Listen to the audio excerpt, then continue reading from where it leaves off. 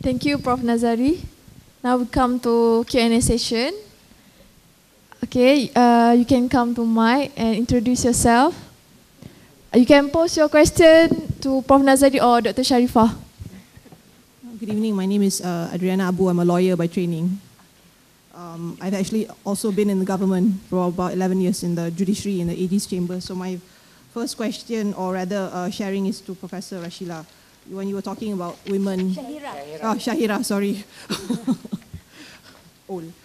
When you were talking about women, my observation basically, yes, it's true. In government, how I observed is the majority of women, hardworking ones, the hardworking civil servants, especially my former department, were women. The men were relatively useless. But when you go to promotion, the men were getting, they were actually getting preferred treatment.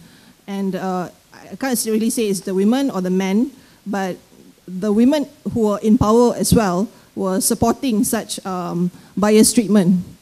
And I had a former colleague of mine. He was actually legal advisor for Kementerian Wanita, and he didn't last long there because he wasn't a favorite with the minister at Kementerian Wanita. And he said that when they were trying to propose for policies or for objectives to actually to improve the equality between men and women, the women themselves were against it.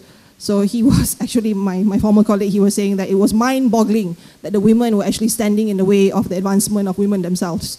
And personally, I've experienced that. Some of my bosses, they were fighting for women's rights, for their own individual female rights, basically. They were using their boyfriends and their husbands who had connections to rise up. But when other women want to be promoted based on meritocracy, they just stamp down on them. That may be my own personal bias, but that was my experience, basically. And I don't want to name names. Most of them have been fired anyway, my former female bosses. So maybe if you have an opportunity, it's a cultural mindset. And when you were talking about ILCAP, I've gone for training in ILCAP for the past 11 years, more than the 10 fingers in my hands. I have never remembered any, female empowerment kursus that I went there because it was compulsory. Every year we had to go for a minimum of 7 days. Maybe now they've changed, I don't think so. Talk about sexual harassment, it exists, right? It's not just being raped or being kena raba ke apa. There were a lot. And it was in the judiciary, among the judges as well, in AG's chambers. And I remembered one of the last meetings I attended before I resigned. Tan Sri Gani was finally, after more than, 2 decades, he actually told everybody, especially the men, like, you have to treat them not like as sexual objects. You have to treat your female colleagues as if they are your sisters and your mothers. A bit too late, I think, after 2 decades, only then you are giving something on a lip service. So it's, to say that it's a system, maybe not so. I'm just sharing. We have a long way to go, and it's not just a cultural mindset that the men have to change. The women themselves, especially those women who feel that they are better than other women, holier than thou, walking around as if just because they meet a certain standard of how Muslim clerics say they should be, bertudung ke apa ke, berjubah ke apa ke, they have to, it's one thing having a personal opinion about another woman, but when you bring it into the public life, when you bring it into even corporate practices and you include it in the policies, that's not right for me. Equality, for me, basically is equal opportunity, meritocracy, regardless of whether you're a man or a woman. So maybe if you have an opportunity when you're having engagements with the government, those are things maybe you can highlight. I couldn't when I was in government because you definitely takkan naik pangkat when you open up like this. Okay, I don't have a question for you, it's just a sharing. So to Professor Nazari, right, 2 very short questions. I've attended sessions, not really economic talks basically, but just talks throughout my years of working, and the perception is that Malaysia, we are not a welfare state.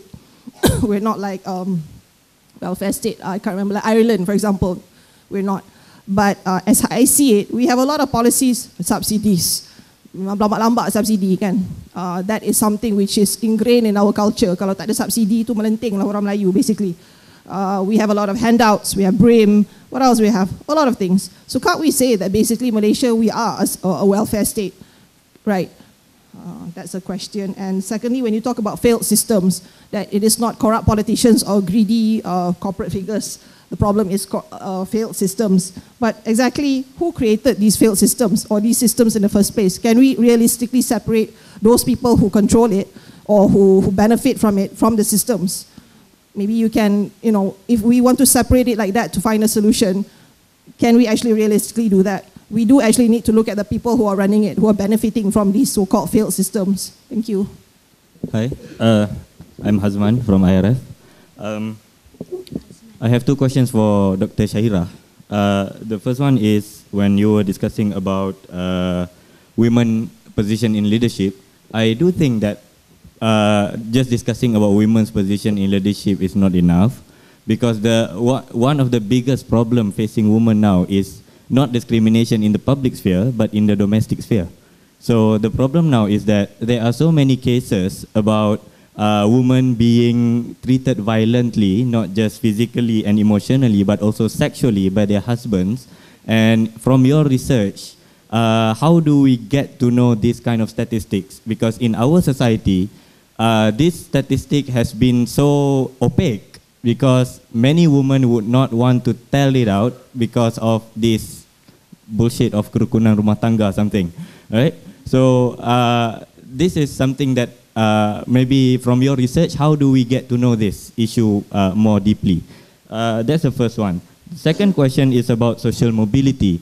When you are talking about we want to have 30% women in top government position or in top corporate position, but the problem now is there are real demands of motherhood that the woman needs to succumb themselves to, and that will deny social mobility towards them. Now, just imagine that if we want certain amount of women in directorial position, we have women who are high income, at least maybe manager level. They can afford to pay maid, they can afford to pay some other people to take care of their child, and then they can work harder, and then they can achieve that directorial position. But what about women who are currently ordinarily working people? Because I have some first-hand experience with women who needs to quit their job just because they need to take care of their child. So this demand of motherhood is real, and based on your research, how do we tackle this problem in terms of legal instruments, in terms of knowing what is the issue in the society that leads to this? Now, these are my two questions. And one question to Professor Nazari. Now, when we look at the record of Malaysia's high growth, one of the highest in the world, which is I think 5.9% for 2017, I frankly think that this number, it doesn't make sense. Why? I am working in a JLC, a big JLC, working long hours but being paid peanuts. So when I asked the managers in my company and some friends in some other companies, the sentiment is that, oh, market tengah slow, economy tengah down, many people are doing VSS and something. So this recorded high growth just doesn't make sense. So in your opinion, Prof, how can we record that kind of growth if the corporate sentiment now doesn't show that we are actually doing good? So should we be worried? I mean, should we be worried that the economy will be overheated and at one point it will boom, everything will crash and we are all dead? So another thing, Prof, can I suggest you something? Cease the means of production. I mean, that's a joke. Or you don't get the joke. Thank you.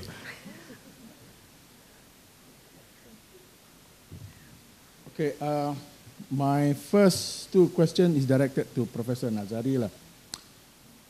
Assume I'm a layman here. Now, all my working years, I have been given the impression that for financial regulators or banking regulators, the most effective tool in controlling the money market or money situation is the interest rate.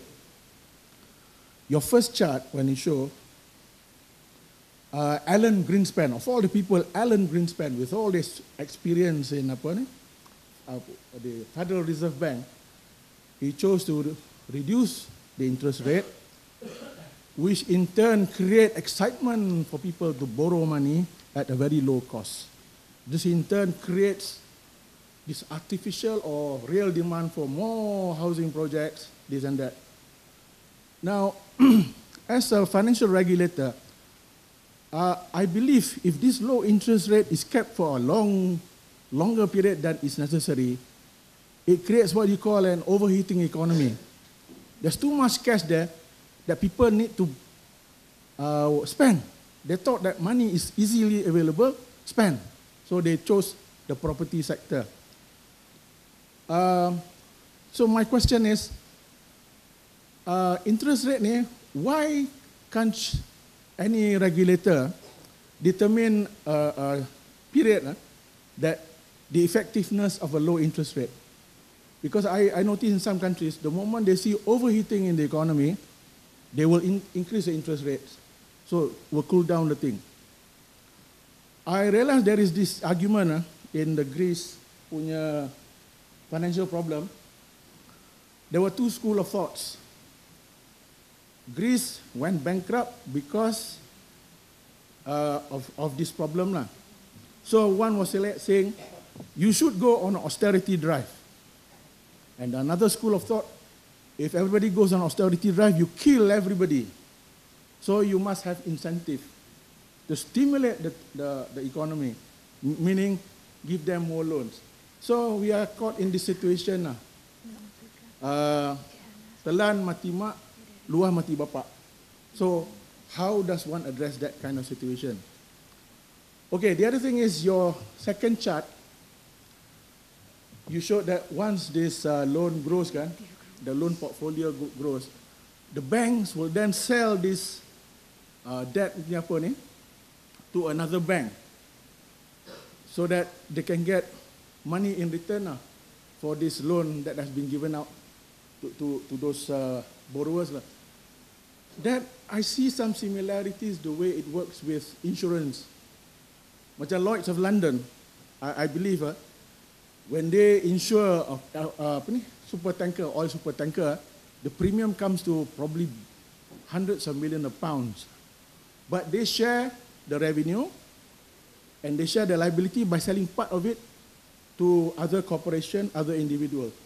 So the subprime crisis is very much similar like what the insurance companies are doing.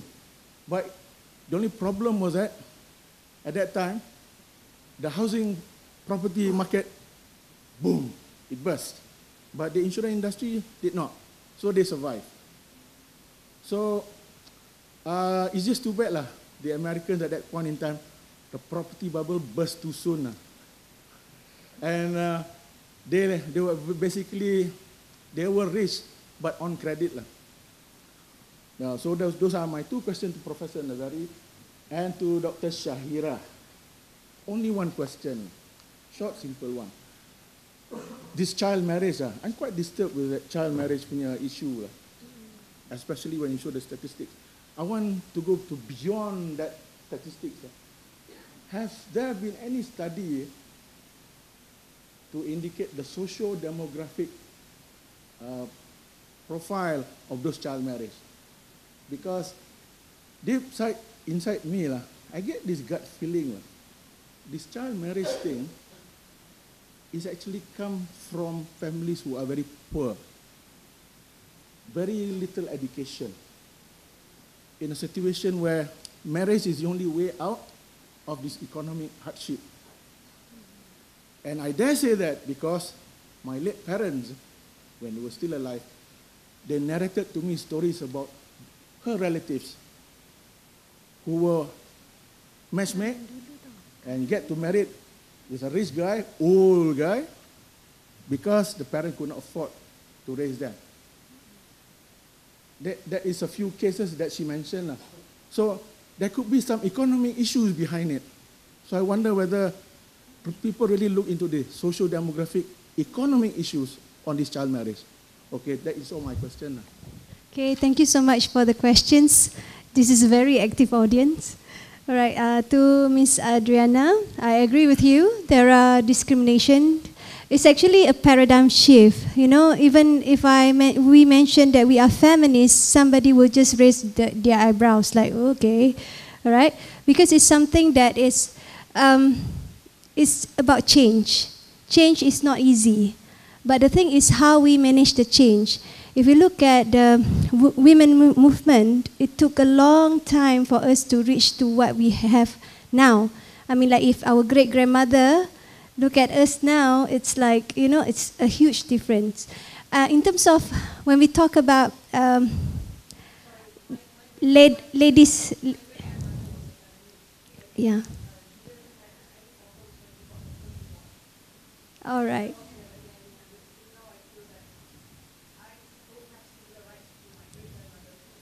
Yeah. So, all right. So in terms of that, maybe just now the news about Malaysian women mentioned by UN committee members that our Muslim women's right is regressing because of the Sharia law. Maybe yes, it is. It's based on the observation. It seems to be that way. In terms of the one that you mentioned just now about discriminatory treatment in public sector, I think when it comes to women ladies, especially the bosses, we are used to be compartmentalized, you know, whereby it's the feeling that we kind of like only few women should be up there, all right? It's a new thing.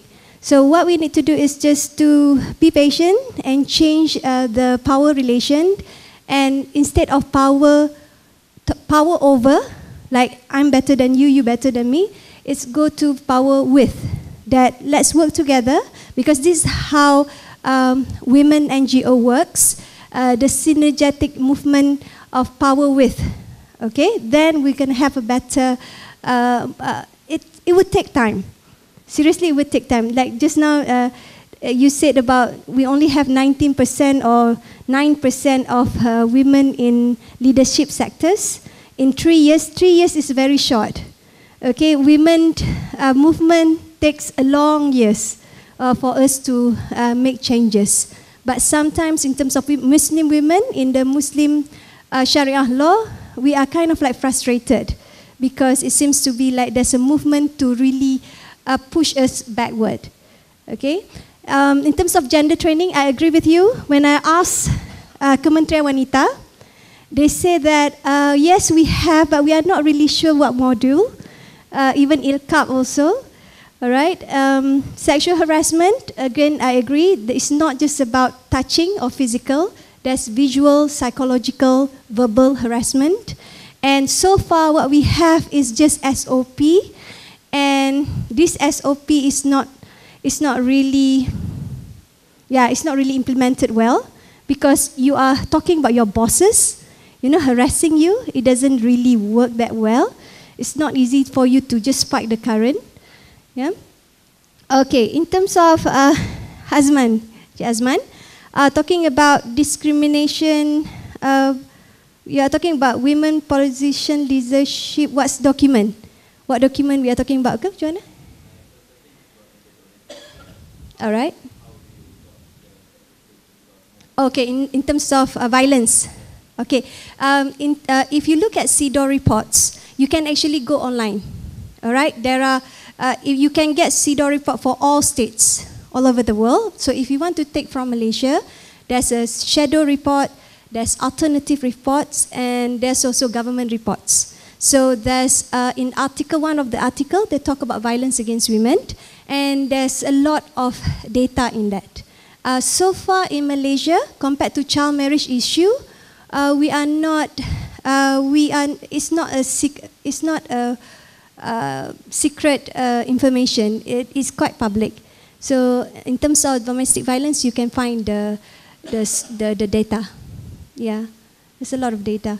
And in terms of social mobility, a real demand of motherhood. For me, motherhood is about to build a family. To build a family without fatherhood, it doesn't work. All right? So father also a worker. But the problem is the tradition and religious, the two pendai tadi, all right? They just want to reinforce and saying that, come on, I think, you know, because a lot of men refuse to do housework, so we better promote this, you know. So I think I disagree with Kementerian Wanita campaign. Not 100% agree. You know, they say apa? Tahun Pemerkasaan Wanita. Alright, for me it's Tahun Pemerkasaan Hak Wanita, because I think women are already empowered. We are already undergoing the process, but we need the pemerkasaan hak wanita. I think Rahimi mentioned one of the participant mentioned about pemerkasaan hak wanita. It's not memerkasakan wanita itu sendiri. And for me, the one that need to be empowered are fathers in the private sphere. All right. So I think all of you, maybe later on, you know, it's a lot of work. At home, there's a lot of work. So instead of letting your wife, quit their job, encourage them not to quit their job and work together. And I disagree with foreign domestic workers because for me it's not fair. The system is wrong, but of course we need it because we can afford it. But if you really believe that the principle is wrong, try to avoid it. Like me, I avoid from taking domestic worker because I just take part-time because I believe they're supposed to take care of their family. All right. So for me, it's actually number one, the spouse job, the fatherhood. We should actually emphasize on the role of fatherhood. Okay, empower fatherhood. Okay, instead of women empower, do this. You go outside, do the best like a man. Come back at home, be the best mother. At the end of the day, no, go crazy. Yes, I agree. Okay, so it's just yes.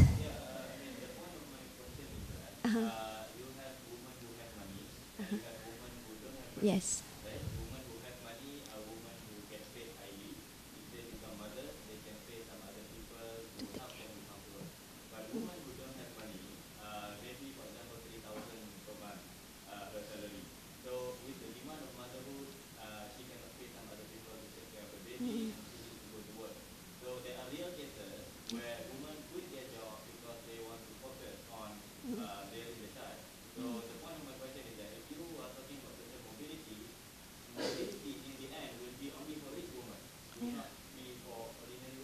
All right, so I agree with you. Okay, this is another point about state responsibility. So that's why when we sign all the document of CEDAW, Beijing Platform of Action, SDG and so forth, you know, that's why we are talking about, we're supposed to have a good flexi hours, you know, but the thing is, it's very hard for us to get it done because it seems to be like a very soft issue. Yeah. Yes. Yeah. Yeah. So in terms of that also, childcare is like a never-ending issue. All right. Again, because it's a soft. They say it is a soft issue. It's not really important. Okay. So I think it is very important, obviously, but not for the top management. Okay, because it's incur cost, especially for the companies. Small companies like my companies, there's no childcare center.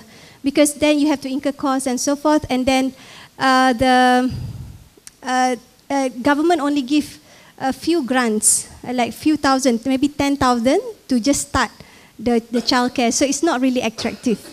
So in terms of that, yes, it's a state responsibility. If you want women to go out there and work, okay. So in other words, we need to have better facilities. But of course, the tradition and also religious way of thinking also needs to be changed. Instead of saying that women's, the best job is to be, yeah. Yeah.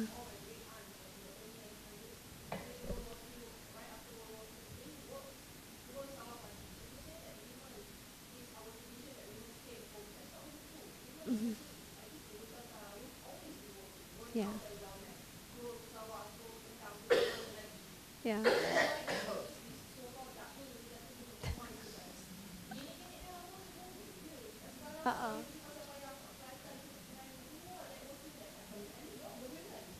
Yeah. All right. Okay. Yeah. I mean, this is the thing that we need to ponder, because if you see, what you said, and also the observation of Nusantara women, okay, they are empowered. But I think nowadays there's a kind of like there's one concept they call urbanization, you know. So it seems to be like they are trying to bring, after all this, a lot of ladies in IPTA, okay, like very high percentage of, now they kind of like promoting the other way around. So, yeah. So this is the thing that we need to always talk about. And of course, government, NGOs, women NGOs are advocating for a better state to fulfill more responsibilities. Yeah, inshallah. And child marriage, yes, I agree that it is, one of it is because of poverty. But for Malaysia, it's also because of they are afraid of premarital sex. So that's one of the reasons. And Indonesia also the same thing. So maybe because of poverty, and then because of the way of thinking of their parents. So they ask the daughter to marry off early, easier responsibility, so they don't have to get worried about the daughter to have babies earlier. But this thing is not only happening in underdeveloped countries, it's also happening in United States. There are around, in 7 years or 5 years, there are around 200,000 plus in United States. They married because of premarital sex and then pregnancy, early pregnancy, and also because of the rape issues. Yeah, thank you. Thank you very much. Many of the issues on women apparently are also related to the issue that I'm talking about just now in terms of cost of living, etc.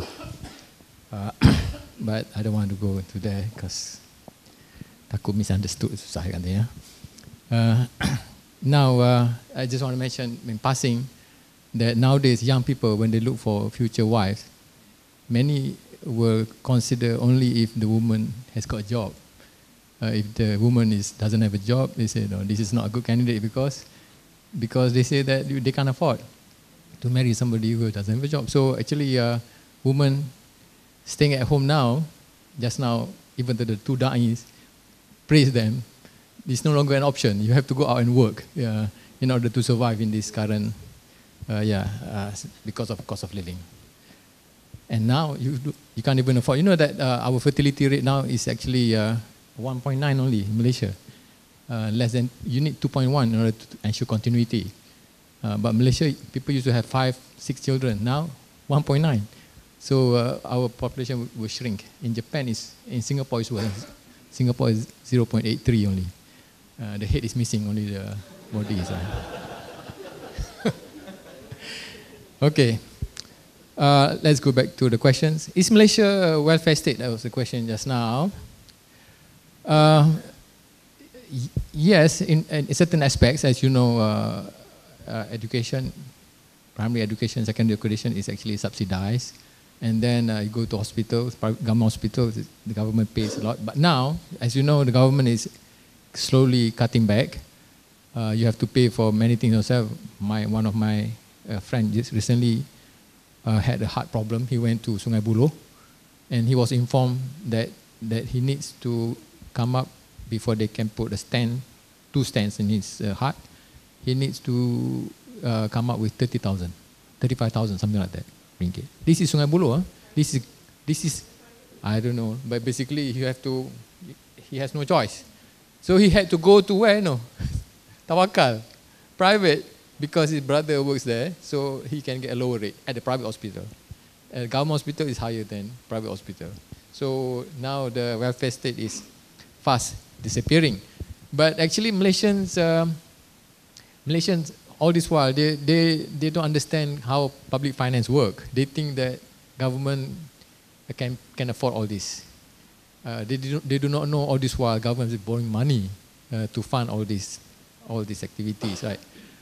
Now, in my opinion, this is a big topic, but the approach of our society of relying on government to help each other, to help population, to help society, to provide services, to help poor people, right? Is even to build mosques, many people now rely on the government. Whereas the Islamic way, from what I understand, according to one economist, he said that look, when there were poor people in Madinah last time, the Prophet he didn't use the state's mechanism, collecting money and then give to poor people. He asked the Muslim to help each other. So the role of the state to encourage mutual help. So he said to the Madinah people at that time, These are very poor people. They call it Sufa, who were staying around the mosque, Masjid Madinah. They were basically homeless people staying at the mosque. So he asked the Madinah people to help these poor people. So they bring dates and food to these people.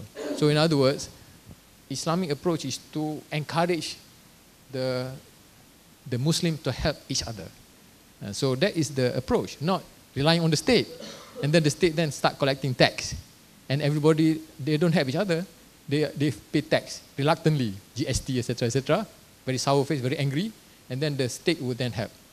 So helping each other is no longer part of the culture. So we should be subsidizing each other directly. We see poor people, we help them, rather than saying, oh, hey, state, go and help them. We should be directly helping each other. That should be of course, the leader should be the first example, not staying a luxury life and then have bad reputation in terms of wasting money, etc. Lagi teruk lah kan. Lagi teruk orang reluctant to pay tax, reluctant to help each other also. So everything is down.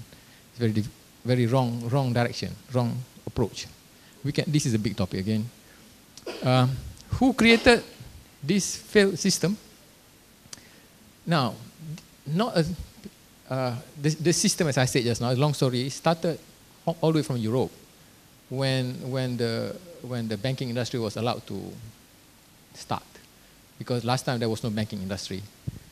But Christians, a priest changed the law to reinterpret the concept of usury to mean excessive interest rate or biting interest rate. They allowed the banking industry to prosper. Now the rich people of Europe at that time, they started the banking industry, the Fugus family, for example, right? And then of course after that, the Rothschild, etc., etc.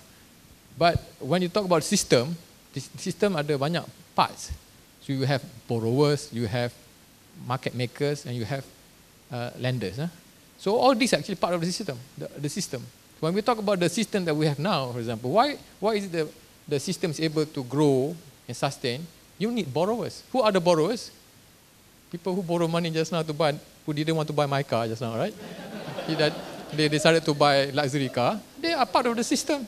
The corporations who want to expand in order to make more money, right? They expand. They are also part of the system. And the government who wants to impress the voters to give them handouts and then borrow money from From Salmon Brothers, investment banks, that guy who yang Goldman Sachs, dapat 100 how many million they got in terms of commission? Too much. So governments borrow money also. They are part of the system as well. Of course, the main beneficiary, the financiers, the owners of financial institutions are the main beneficiaries lah. They are the richest. But when we talk about parts of the system, we are all part of the system, including the borrowers. So we cannot simply blame a particular group. We are all to be blamed.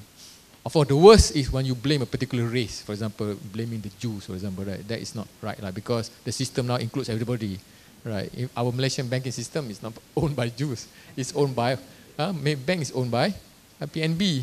Okay, CIMB is owned by Khazanah. So actually, we are all the Jews. Actually, right? Is Malaysian growth rate real? Well, this one, I think, this is based on statistics department. So I wouldn't want to question how the statistics department, whether they are trying to lie to us or not. From what I know, Chinese statistics may not be reliable, but Malaysian statistics has got a reputation of being reliable. Some of this growth rate may come from sectors which Malaysians are not involved. Maybe the Chinese investment, right? The Chinese ECRL is actually a big project there, so that will increase, that will contribute. But many Malaysians may not be benefiting directly, so they may not feel it. But the question is, when should we be worried? Actually, from my study of the whole economic system, when the growth rate is high, then you should be worried, because that means the debt level is also normally, if you look at the debt level, for example, if the economic growth rate is about 4%, credit growth could be more than 10%. So when under the present system set up, when there is economic growth, you will know that the credit the debt growth is much faster. So when there is economic growth, you should be worried, because down the road, there will be a crash, just waiting to happen only. So the worry is under the present setup. The worry is when there is economic growth, because they will not be sustained. And the faster the growth, the more worried we should be. So why can't the regulators control all this, right? It's not very easy. Actually, why? The analogy is like this. This is when I study my thoughts about this. When let's say you allow people to take drugs, let's say, heroin, for example, right? We say they should be able to. We have got intellectual, we have got degrees. Many people have got high education. They should be able to figure out what is good and what is bad for them. Let them take heroin in a reasonable amount. Masa hari raya ke saja ke, masa birthday party ke. Is it realistic or not? Okay. You know what I mean? Look at smoking. Can we say people smoke when it is actually in reasonable amount, right? Maybe 2-3 sticks a week or whatever. Some activities of human being, once you allow it to take place, it's difficult to control. And one of the thing about this is actually debt. Very difficult to control. Once you allow people to engage in debt few activities, it's very difficult to control. Look, when the economy was growing fast, last time, the US banking system, they had all kind of rules. After every crisis, they would put rules. Glass-Steagall rule, for example, to separate investment banking from commercial bank. And then later on, what happened? They repealed it because they want growth. They repeal it because they want growth. Everybody likes growth. When they start growing, they don't care anymore, because if anything happens, only the poor and the weak will suffer most at the bottom. The workers will suffer because company will get it. Those who are the financiers, normally they are safe. The owners of big banks, they are. Robert Rubin was the one who was responsible for getting rid of the Glass-Steagall regulation. So the financiers, they want the interest rate to be lowered because they benefit a lot from it. The managing directors of banks, when they can make a lot of loans, they get bonuses, right? What is going to happen to the system in the future? That is not their problem. The most important is, this year I'm going to get bonus, right? So even now, managers of banks, they are thinking about bonuses. So if banks make a lot of money, expand, they will make a lot of money. What is going to happen down the road? That is not for them to think about, right? A very short-term thinking. Well, for many people, they're short-term thinking. Even the politicians, they don't think about, they only think about the next election only, right? Whether opposition ke, Barisan Nasional ke. In some parties, they only think about election in the party, right? They want to survive in the party. Lagi short-term. So, to think about the whole term, what's going to happen to society, humanity ni, that one, nobody really cares except for philosophers and maybe academics who people don't care. People don't really listen to them, right? So I think about all this long term, but nobody really pay attention to academics, right? They say they are up in the clouds, they are not real, etc., etc. Ideal. Austerity drive. So when you have that, it's like a drug addict who is now in trouble. Do you give him drug or cold turkey? Cold turkey, withdraw from him, he may suffer more. You give him more drugs, he gets in worse situation. So that is the kind of dilemma that is faced by many economists. When they reduce, countries get into trouble because they spend more than, in the case of Greece, they have corruption problem also. They were massaging the debtor. Many people, the people didn't know that actually Greece government was in debt because the debtor which was presented to parliament was not the true debtor. They found out later when the banks, French and German banks say, no, you are borrowed too much, we are not going to lend you money because we have the real data. So they couldn't afford anymore. So what to do now? So the bank said, if you have to pay back, right? You have to start cutting. But That means, otherwise you will not be able to pay us back, we'll be in trouble. But at the same time, the French and German banks don't want Greece to go into complete bankruptcy and get out of the euro, because then they cannot get their money back. So they want to make sure they can get their money back, so they negotiated. So you cut this and cut that at the same time, right? We give you some more money so that you will survive, so that you can pay us back. So, yes, they give some more extra loans. Just like Malaysian government now lah. Basically, Malaysian government borrow money in order to pay our debts only. Our debts keep growing. Principal amount keep growing. They collect money 30 billion from GST is just to pay the debt servicing. Yeah. The principal doesn't get reduced, so the principal grow all the time. So, in other words, very, very. Once you are in that situation, it's extremely difficult choice. Austerity drive. If you not do that, you get into worse debt trouble. If you do that, people will suffer. But it's like people who are drug addicts. When you are in that situation, very difficult situation, right?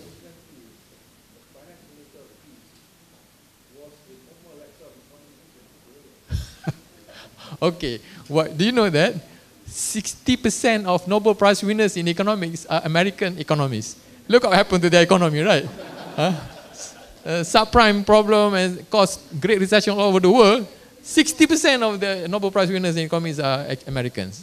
So that shows you what kind of knowledge they have. Property market. Okay. Whether property market yang the burst, bubble is burst too soon. Now, you go back to the subprime. If the interest rate was not raised by Alan Greenspan, then the debt will grow. Right? The bubble is a bubble. The problem was a bubble. They know the bubble will burst. Either you burst it now, or you burst it later. If you burst it later, then the impact will be worse. So what regulators do is they try to manage it so that you don't really have such a big structural problem. But in the case of the US, they couldn't do it, because by that time the bubble was too big already. They didn't realize that everybody was investing in properties at that time. I think it's not easy to control an economy, basically, right? So do you know the famous quotation by Larry Summers? Larry Summers was the chairman of economic advisors to President of America at that time, Obama. The person who said it was Paul Volcker, ex-Federal Reserve Chairman. He said, do you know what Larry Summers said during the meeting?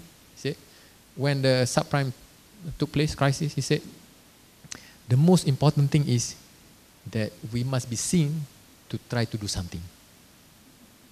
Yeah, we must be seen to be trying to do something. That's all. They have meetings. They have committees because they didn't really know how to solve the problem. How did the problem correct itself? Actually, it didn't correct. What happened was just a postponement. What happened is that many people went bust, they suffered, they got kicked out of the house, etc., and then the economy started moving again through more borrowing. So actually, they didn't solve the problem. The problem simply is actually postponed to another time. That's all. So what did they do? They don't really know how to solve the problem. Can they prevent this from happening again in the future? No. You can ask any economist, they do not know. They can never guarantee that this problem will not happen again in the future.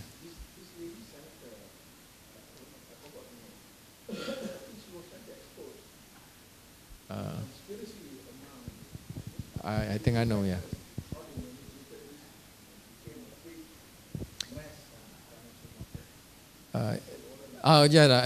Elizabeth Warren.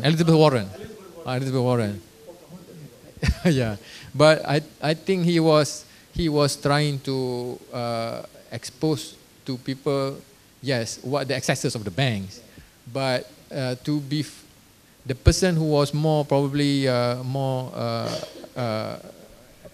was really trying his hardest was Ron Paul. He was actually explaining to people about the Federal Reserve System is all basically a bunch of people making money. There was Ron Paul, one of the presidential candidates. But actually, when you allow the debt industry to grow, number one, to exist. I'm talking about, I mentioned the word debt industry, yeah? Because before this, people have debts. You can lend money, but it wasn't an industry. But once you have an industry, see, I like to use the word because I want to make people understand. There are certain activities that when you don't make it an industry, it's not harmful. I have to apologize before I give you the example, but I have to use it in order to make people understand. Sex. Is sex good or bad? Because if there is no sex, we are not here, right? But the next question is, what about sex industry? See now? So you put the word industry there, then you know that what's going to happen, right? So same thing with debt. Actually, in Islam, giving loan is encouraged in Islam. According to some scholars, is get more reward than donation.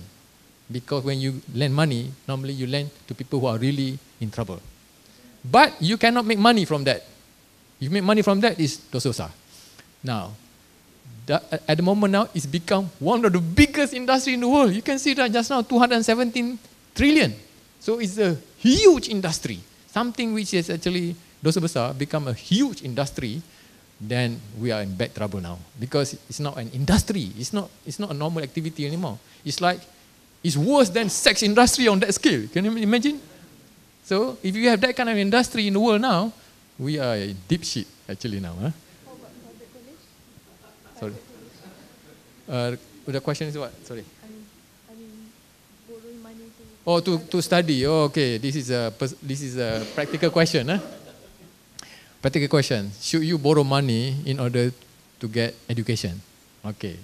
Let me share my thoughts. Huh? Do you know that at the moment now in the US, student loan is now more than 1 trillion also.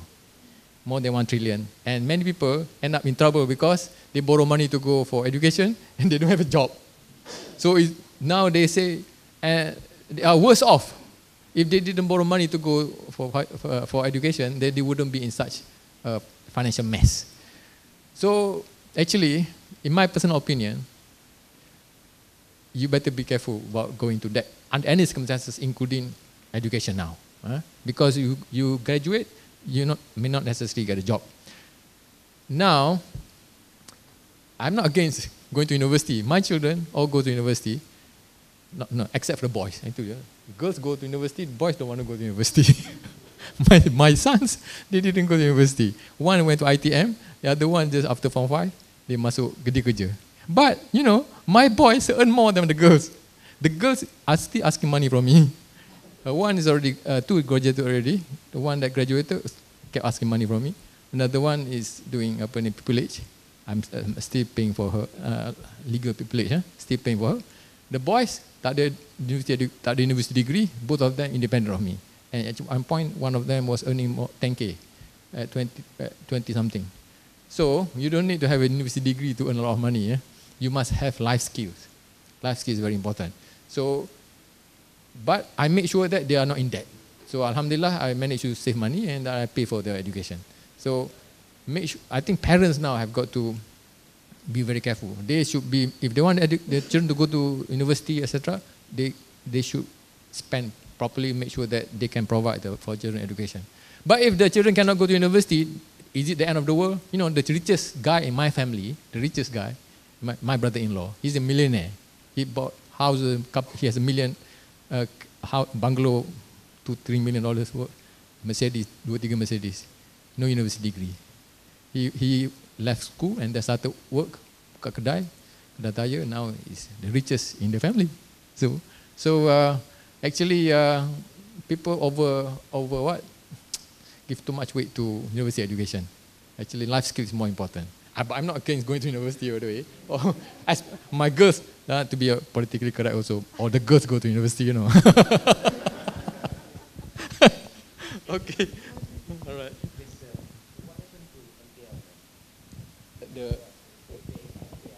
Non-performing loans. Okay.